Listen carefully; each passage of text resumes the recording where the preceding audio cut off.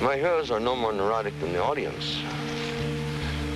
Unless you can feel that a hero is just as fucked up as you are and that you would make the same mistakes that he would make, you can have no satisfaction when he does commit an heroic act. Because then you can say, hell, I could have done that too. And that's the obligation of the filmmaker, of the theater worker, to give a heightened sense of experience to the people who pay to come to see his work.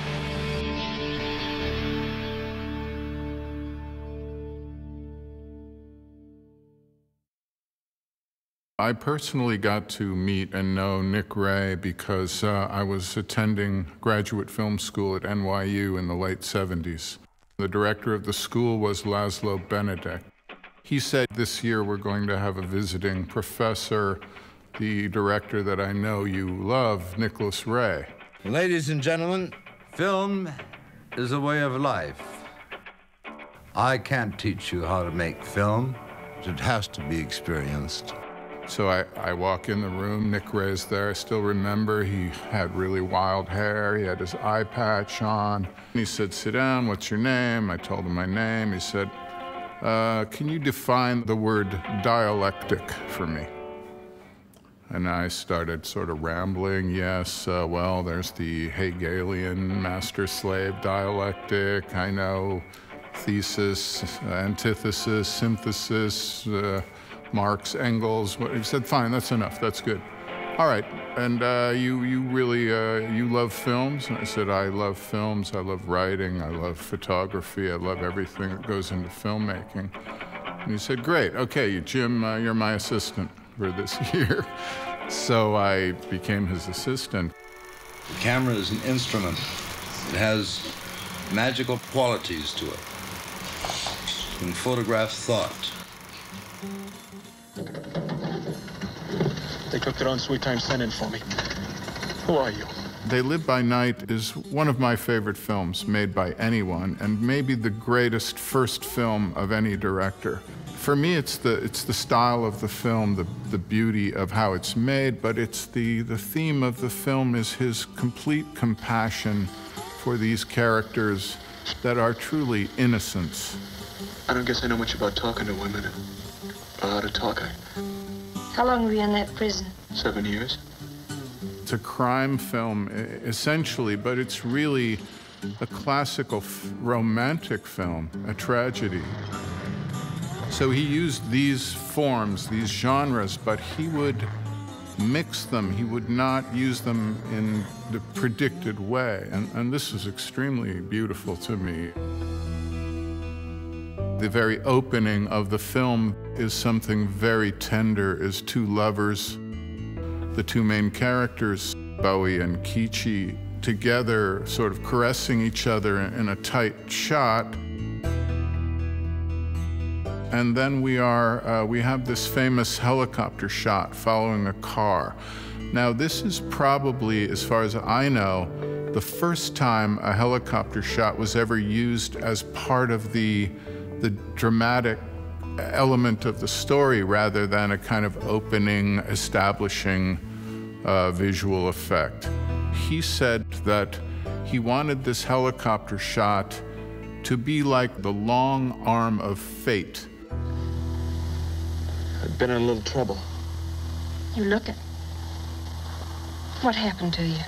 They are innocent in the world. They don't understand the world. There's a very, very moving sequence toward the end of the film where they walk through a park together and they're contemplating what it might be like if they can live a so-called normal life. And they see people, I remember, playing golf or something, and they go to a nightclub, but they're just, for a moment, they're doing things normal people do. But this long arm of fate that has been planted in us very early in the film is not going to allow that to happen. I don't like you, and I don't like her, and I don't like the both of you together.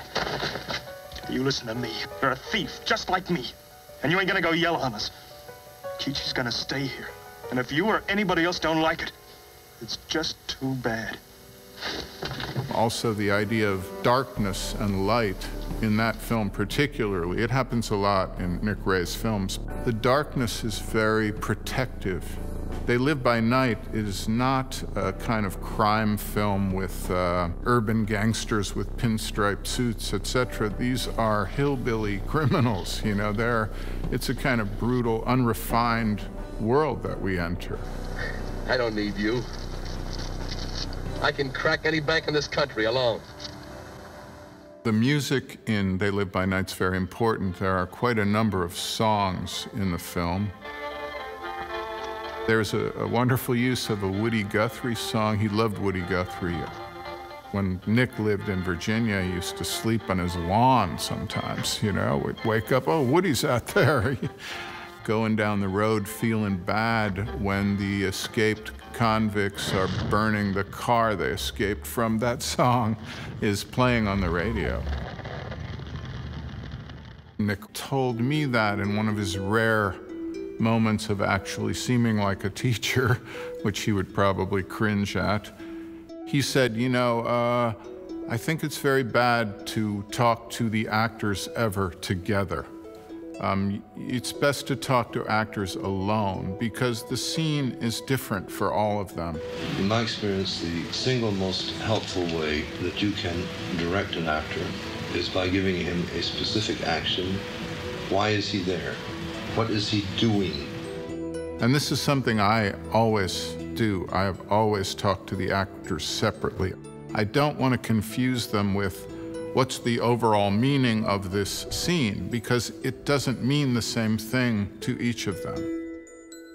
If I want to get you angry and prepared for a scene which has to do with intellectual revolutionary content about which you don't give one good goddamn in the world, I have to touch responses in you on your own level. Do you dig? Nick Ray was not above emotionally toying with the actors to get things out of them. I know that he would do things that I personally would never do. He would play psychological games sometimes. Well, hell, I've only had 2 fights with actors in my life, really. And you use what is of their essence at the moment. Johnny Guitar's in almost a Brechtian Western, and in it, Joan Crawford plays a character, Vienna, who's visually made very harsh. And he wanted, in a certain scene, he wanted Joan Crawford to be very, very angry. And so he had someone take her own clothes and a lot of her wardrobe out of her trailer and throw it in this big puddle in this road that's part of the set. I think Nick personally drove over it in a car just to make her really, really upset. And I said, well, how did that work out? And he said, fantastic. Boy, was she upset. Did you see Mr. Steele last night? Yes, as I came home, I saw him going to his apartment with a girl. That girl was Mildred Atkinson. She was murdered between 1 and 2 o'clock this morning. In a Lonely Place was based on a book by Dorothy B. Hughes. It's a portrait of a very psychopathic character. Nick's transformation of this book is still a portrait of someone verging on psychopathology. It's, for me, Humphrey Bogart's greatest role. Go ahead, brother. Squeeze harder. You love her, and she's deceived you. You hate her patronizing attitude. She looks down on you. She's impressed with celebrities. She wants to get rid of you. I know that Nick Ray at one point said something about Humphrey Bogart's performance, saying, you know, the guy is amazing when you don't give him any props. Don't give him a gun. Don't give him anything. Just strip him to his own emotional core. And Humphrey Bogart is fantastic in this film. It also stars Gloria Graham, who is also, for me, an incredible gift to cinema. I love Gloria Graham. It's a good thing you like my face. I'd have been in a lot of trouble without you. I only told the police what I saw. I have no idea what you did after you closed your Venetian blinds. Oh? Oh, you'd be surprised. They were married Nick Ray and Gloria Grahame. At the time of their shooting In a Lonely Place, they had separated emotionally, but they had not told anyone this, and Nick would not let anyone know while they were shooting. You annoy me. If I do, it isn't intentional. In a Lonely Place is also a kind of unusual blending of a kind of very dark crime film, but really with a character study. A metaphor for Hollywood also, that really the entire film, well, not so metaphorically, a critique of Hollywood, certainly. I won't work on something I don't like. But are you in any position to be choosy? You haven't written a hit since before the war. You haven't had one because you've made and remade the same picture for the last 20 years. You know what you are? You're a popcorn salesman. Nick Ray never liked things all tied up in ribbons at the end, so he was always thinking about the ending. Romances don't have to end that way. Marriages don't have to end that way. They don't have to end in violence, for Christ's sake, you know. And another thing I learned from him, or I copied from him, is that I know that he often shot out of sequence, and I prefer to shoot out of sequence, usually because I don't want the actors too ingrained in how the story is working. Nick Ray said to me once, make every scene like it's a beautiful bead on a necklace, and don't think about any of the other beads. But when you've made them all beautifully and they're in the right order, you have a beautiful necklace. And so he also said, yeah, you know, Sam Fuller told me this too, always shoot the ending scene last. Because, you know, you might want to change it, and you might be out of money, and they might not be able to bring you back and fix it. Ed? Bigger Than Life was inspired by an article that Nick read in The New Yorker about a school teacher who was given cortisone, ended up abusing cortisone and having psychotic episodes as a result. I will not tolerate your attempts to undermine my program for Richard. Yes, darling. I see through you as clearly as I see through this glass picture. If you imagine I'm going to be fooled by all this sweetness and meekness, yes, darling, no, darling, you're even a bigger idiot than I took you for. Let's clear this up once and for all. I'm staying in this house solely for the boy's sake. It's about conformity. It's about expectations of society, but it's really a metaphor for, really for me, it's a metaphor of the American dream becoming a nightmare. You're not in the hospital now!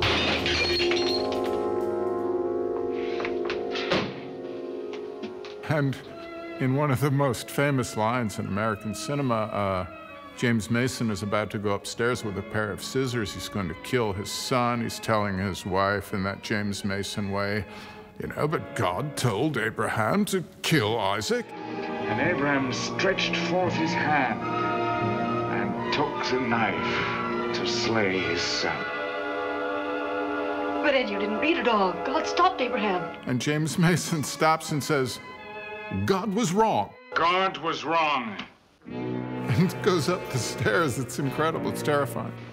When I turn the lights out, drink this, please. It is one of the most amazing uses of color in filmmaking, of color having emotional resonance in a way, and what colors mean in the film.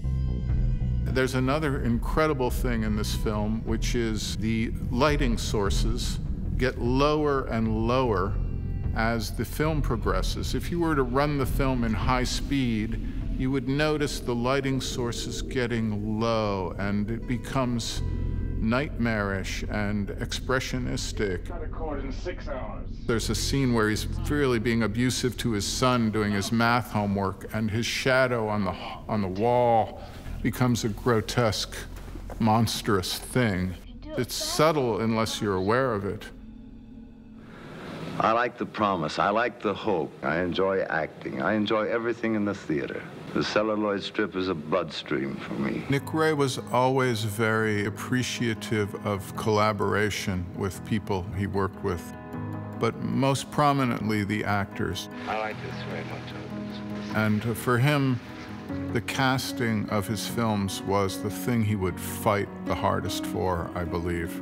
For Rebel Without a Cause, Nick had to fight to get this little trio of amazing actors. Of course, James Dean, Natalie Wood, and Sal Mineo, who are so perfect in the film. He really appreciated actors. He obviously formed a very, very close relationship with James Dean.